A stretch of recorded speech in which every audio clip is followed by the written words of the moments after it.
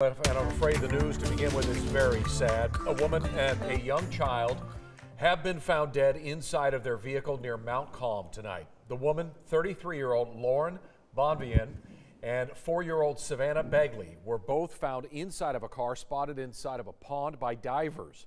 That's according to the Hill County Sheriff. The car had been traveling along Highway 31 before ending up in the pond, and they were sadly unable to escape from the vehicle as it sank. The pair had been missing since 10 p.m. last night. You can find more details about this developing story at our website, kcentv.com. Tonight.